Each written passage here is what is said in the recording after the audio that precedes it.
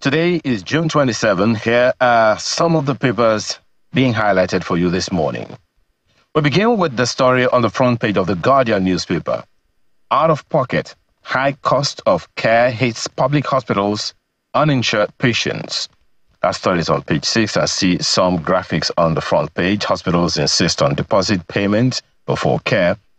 Patients, caregivers stranded over 150% hike in cost amid other issues raised right there on the front page of the Guardian newspaper. The Vanguard has this one as well. Cholera. FG shopping for emergency vaccine as Nigeria records 54 deaths, 1,579 cases in 32 states, according to NCDC. Poor sanitation, contaminated water, reason for spread. Scribe to Sanwo-Olu. Display product essential information. Lagos government directs stores. Details of that story you'll find on page 5 of the Vanguard newspaper today. Right under the picture of the front page, protesters want declaration of emergency in Rivers. As Fubara alleges protesters attempt to bomb hotel. Find the details of that story on the inside pages of the paper this morning. The Nigerian Tribune leads with that one. Explosion aimed to justify call for emergency rule in Rivers, ascribed to Governor Fubara. One suspect arrested, receiving treatment. That's according to the police. Details of the story you'll find on page 4. Front page of the Daily Times newspaper. Drop your arms, embrace dialogue. CUAS advises agitators, others. Says it's only in a peaceful atmosphere that the economy of any country could thrive. Details of the story you find on page 2 of the paper this morning. Blueprint newspaper has this one. 432 billion naira fraud. El-Rufai sues Kaduna Assembly, seeks 1 billion naira damages. Once committee report voided. That story is on the front page. It continues on the inside pages of the paper. Nigerian News Direct, 2 weeks ultimatum, clock is ticking. Address our demands. ASU to FG. Consultations to continue across ministries to address education woes. As from the minister, stories on page 3 of the paper this morning. Business Day has this one. Ethiopia, UAE, Turkey strip Nigerians of visa on arrival, e-visa. What does that mean? Details you find on the inside pages of the paper today. That's in stories on the front page of the Daily Independent. Rivers crisis, explosion at hotel, ploy to foist state of emergency, according to Fubara. Pro-Wiki ex-LG chairman will freeze council's accounts, as from reps. But the lead story of the Daily Independent is Tinubu vows to sustain war against drugs, illicit substances. Drug test kits must for homes, schools, offices, according to Marwa. Details on the inside pages. These are some of the papers we have for you this morning.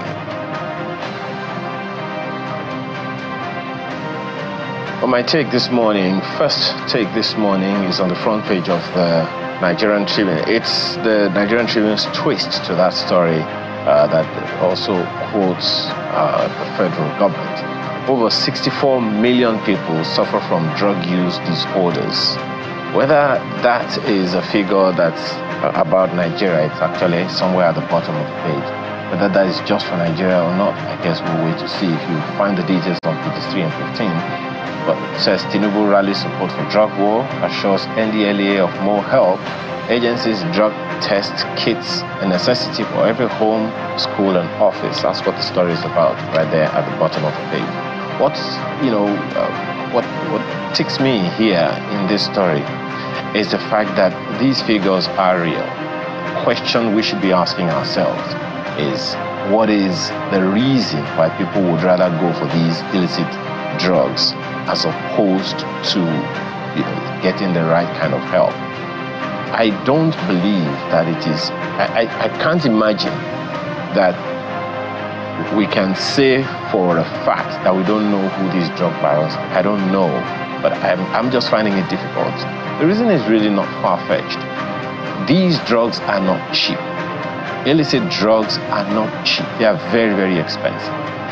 Not too long ago, we found some information, making the rounds that some vehicle of some official, was used to ferry some loads and loads and loads of these hard drugs on the road, and he had to take other security agencies to arrest that particular vehicle and detain it, and whatever investigation is being carried on now, I guess we'll wait to see. So the question is, it is not that these people are ghosts, and it is our people that are suffering at the end of this. If I don't want to believe that these 64 million people who suffer from drug use disorders are just in Nigeria. As I said, you find the details on the inside pages, but there is a significant number in Nigeria, and that the NDLEA has continued to shout that these things are happening up north and in various other parts of the country. And when we talk about drugs, we are not just talking about the ones that are known. There are others that are being evolved by young people whose future we are literally putting, at stake. I'm hoping that there will be some answers here and some correct collaboration so that these things can be addressed, these issues can be addressed, and please recognize that the future of Nigeria is very, very important here. From time to time we hear people talk about the fact that we need to protect the young people, we need to prepare them for the future. With this kind of vulnerability, my hopes are very dim. It's a pain I can feel, Ayo. I mean, when you think of how many children or young people are involved in this, we have to, commend those who are taking up this advocacy very seriously. The advocacy and taking it to schools, taking it to where young people are gathered, or where they are as individuals, to say, look, this is not the way to go. This is a pit that you can fall in, and there might be no way out. The use of hard drugs. I do hope that it's something that we see as an emergency, even though we say there are so many emergencies before us. But some things, will I say, are more of an emergency than others. There are many fires we need to put out. But when it affects the young people, when it affects the future of our country, then we really know that we need to prioritize that. I think there was a paper I saw that was saying that there are about this is it, the Guardian newspaper is very closely related to it. Northeast, home to over 2 million uneducated children, says UNICEF. I mean, what exactly are we preparing for the future if we leave our young children uneducated? If you were to add that to the number of young people all over the country who are out of school, who have no future, because essentially that's what we're doing. We're depriving them of a future, and we're depriving them of the ability to be meaningful citizens who contribute meaningfully to the development of our country. And this is already 2 million, which the UNICEF is already enumerating for us. These are emergencies. These are emergencies to keep the ones in school, to ensure that the ones who are out of school, get into school, because this is bordering on the future of Nigeria as a whole. Currently, we're dealing with insecurity, we're dealing with a number of issues, terrorism. They are all closely related to things that we did not do in the past.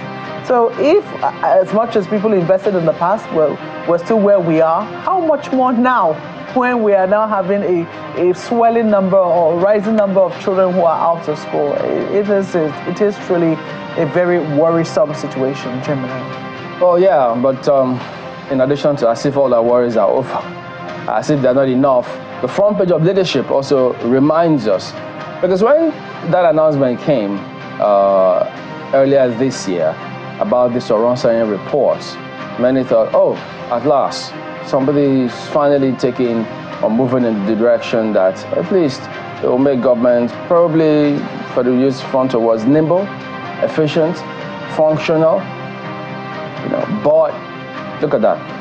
4 months after, FG Food drives on merger of MDAs. Now, the paper was quick to also remind us that earlier this year, I think in February, the Federal Executive Council had approved that merger when the Special Advisor to the President read out the firms that were going to be merged. And then they talked about different agencies that were merged, how they were going to be functional. But now, much as they tell us that the civil servants are looking forward to a leaner and more efficient civil service, as a result of this merger. Lena. That's, well, in the manner of speaking. Chairman, look, let me tell you what is on the front burner right now. For the federal government, before they do anything with civil servants, they have to first of all address minimum wage. That's they need to. Well, so that has taken that has taken a big chunk of the pie. I think the attention, the discussions around minimum wage. And interesting to see. It is not everybody in civil service that is involved in negotiation of minimum wage. There's a tripartite committee that is set up. So that's how government works. They set up committees to do things. If they want to focus on nothing works, nothing will work, nothing will move forward. Let us just say that perhaps the spirit is willing, but the How can it be willing and flesh weak? As of February, we understand FEC had approved it. And so if FEC had approved it, so what's going on? Some say they're lobbying. Groups that will be merged are lobbying to say, well, don't do this, don't do that. So wasn't it well thought of? They have come across obstacles that are bigger than them, perhaps. Well, you know, if for a government that truly wills, there's nothing that is bigger than a government that is determined. That's the truth of the matter. All of these things I've just said, I'm just trying to be cynical. Because the truth of the matter is, this is not the first time we have heard this type of things. When the Oronsanye report was actually conceived and eventually produced, people thought, oh, look, government is, yes, they're right on track. Meanwhile, they want to do good for the country, etc. Why couldn't they implement it? So there you go. This is where we are. Big questions for the government. What is going on with the Oronsanye report? 4 months after that announcement, still grappling with stuff. So, all right. So there you go. That wraps it up with a look at some of the dailies here this morning. We're back in a moment. Stay on with us.